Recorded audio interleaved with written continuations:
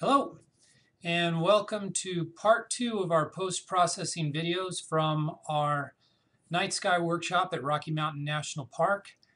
Thank you for joining us. And the first part of this was Lars showing us how we merge images that we took sequentially in order to get rid of noise using the program Sequator. And so I did that following Lars' guidance there, and I created this image right here. And it's a stacked image, and I looked at it, and it has, boy, it's done a real good job of getting rid of the noise. And then this image is the one where we took a long exposure. If you'll remember, where I counted down 4 minutes and 30 seconds. I did that or 13 seconds, in order so that we could see a little bit inside the forest so it wouldn't just look like a black silhouette. So now we got to merge these two images in order to make it just more special, in my opinion. And a couple things I want you to notice right off the bat. The EXIF information here, 258 minutes, and I think that's exactly 4 minutes, 13 seconds. ISO 3200, it was very dark there. If it wasn't so dark, I'd have probably used a lesser ISO, or I'd have gone for a much longer exposure, but since we're all standing around doing it, I didn't want to go any longer than 4 minutes. But the one I wanted to show you here is the Sequator image. So when you merge these images in Sequator, it screws with the EXIF. The output file isn't the correct EXIF information. It shows the right f-stop, 2.0, but it's saying 120 seconds at 6400. That's not correct. What I exposed was 20 seconds, ISO 5000. Not sure why it screws with the EXIF information, just more interesting than anything else. But anyway, now to merge them. What I'm going to do is I'm going to hold Control. I'm going to highlight both of them. Now I'm going to open both of them in Photoshop just by double-clicking on them. So they're both open. So I want to use this sky and this lake reflection. Really nice lake reflection, isn't that? I mean, you can see the core and the colors. Boy, that was just perfect. And I don't want to use this foreground. So here's the foreground, and this looks good. You can see into the forest. It's got some color. You can see some of these trees. So what I have to do now is mask out this foreground from this picture. The way I'm going to do it, and there are several ways to do it, but I'll show you the way I'm going to do it, is I'm going to create a duplicate layer just by right-clicking and going duplicate layer. So now I have two layers right there. Come over here, select all. Now I've selected this whole picture, edit, copy, come back over here. Now by hitting Control V, I'm pasting this image in on top of these two, and now I have three layers. I'm going to grab this middle layer, and I'm going to then hold down my mouse button and move it up. So now that I've got this layer, then this layer. There you go. Excuse me.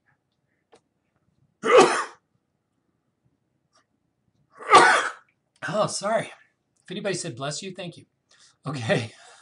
So, all right. So the way we're going to mask out this bottom area here is I'm going to take my quick selection tool, and I'm just going to start grabbing this area down here. And see, it grabbed too much. I only wanted it to grab this area, so I'm going to hit Alt, which subtracts my mask. There we go. Oops. It's being knobsted. Let's start up here, see what I'll do. And there we go. So I'm going to add to my mask up here. So I don't want this tree. And then hit Shift because I don't want it to be continuous. I'm going to grab down here. It's just not enough contrast here, so I'm going to have to kind of cut it out from the middle. So you see, I really haven't done a very good job of it, but I've given the good starting area. And so now I've got the sky and this masked, but I don't have it refined. And to refine it, I'm going to hit Select and Mask right here. And I'm going to use this tool right here, Refine Edge Brush Tool. It showed up maybe about 4 or 5 years ago. And with every update of Adobe Camera Raw or of Adobe CC, this thing gets better and better. So what you do with this tool, this brush, is you go over the edges in your mask that you want it to be perfect, the detail areas. So that's what I'm doing right here. And as you can see, I'm telling it, hey, you got to refine this area right here. And it is just doing an excellent job at picking what I want picked and not picking what I don't. So I'll keep doing it down here.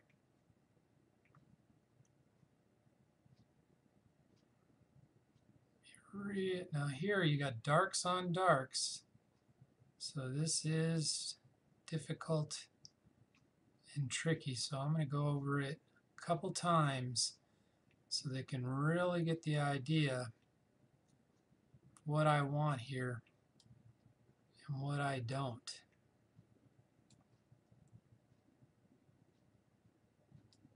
There we go. It looks like it's done a pretty darn good job. I'll look around because it's hard, very hard to go back once you've done this. So it looks good. So now I'll say OK, and there's our mask. And now I'm going to want to, I've selected the sky and the reflection, and I'm going to want to mask out this area right here. So I'm just going to hit this little button right here called Add Layer Mask. And boom. And it's done a pretty darn good job. It has. But one thing it's done here, if I'll look close, down here where it was dark on dark, it didn't do that good a job. I mean, it did a pretty darn good job, but we have this white still protruding on the edges. That's just a no-go. There's probably different ways of dealing with that, but here's the way I'm going to. I'm going to turn off my two masks here. I'm going to highlight this middle layer, and I'm going to go select, filter, camera raw filter.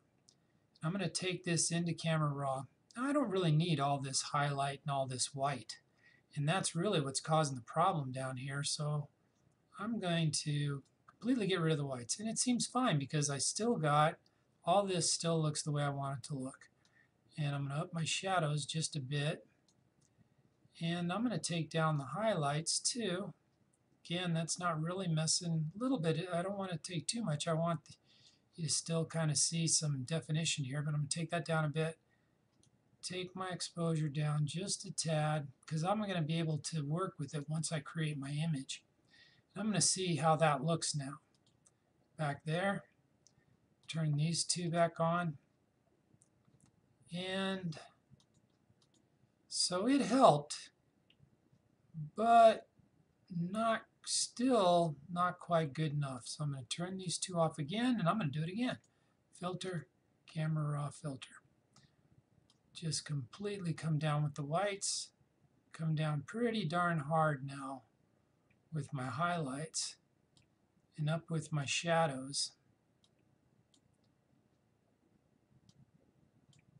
And let's go back in.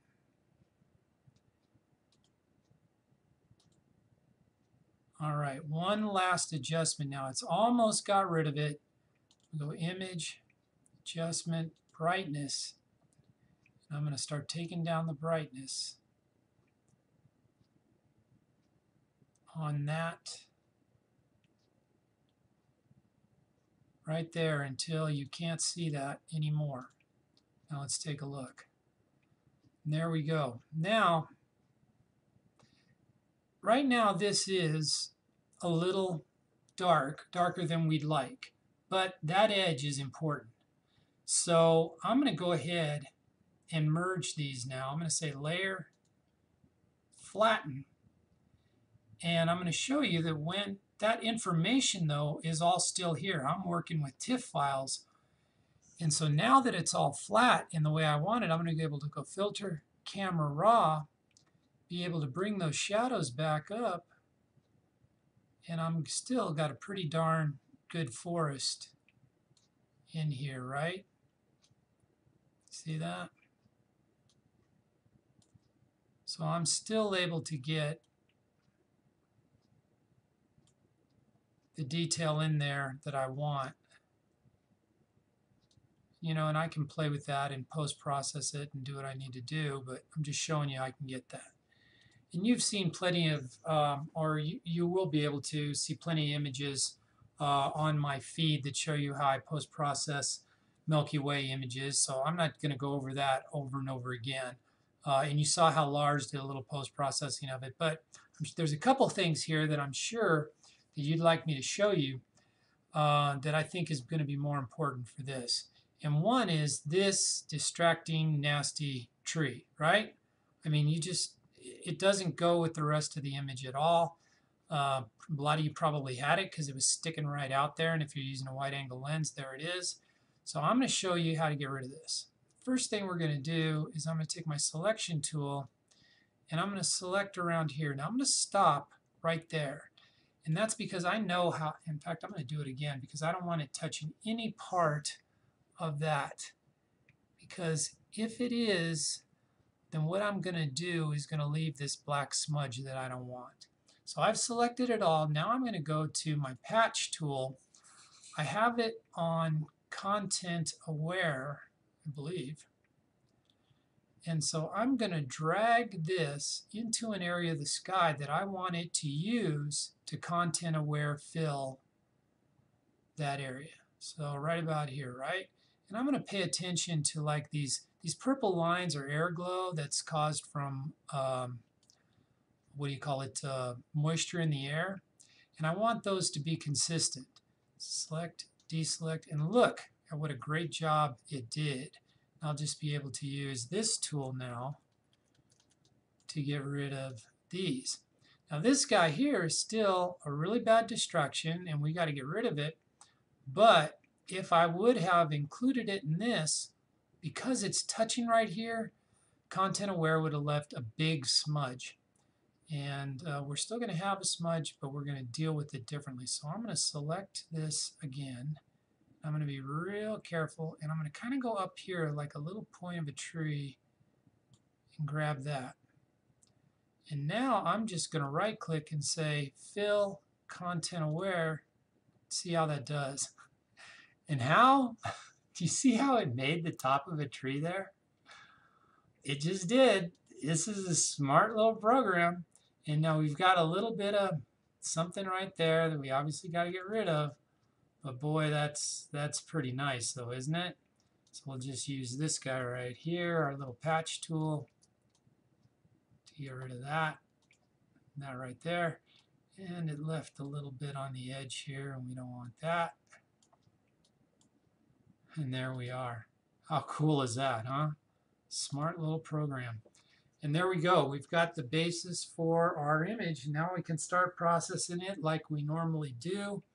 Couple things I'll tell you. I would want to darken this area right here. I don't want that to be a focus. I want to warm this up a little bit.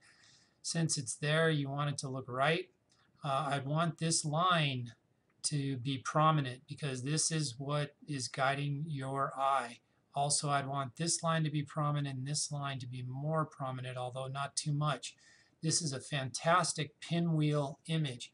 And I don't know if you've been following me on Facebook, but this image has got real well received, including by the guy who taught me night images. Royce Bear had real nice things to say about it. He said it was as nice an alpine nightscape as he's seen, which just blew me away because he's just a remarkable photographer, a remarkable nighttime photographer.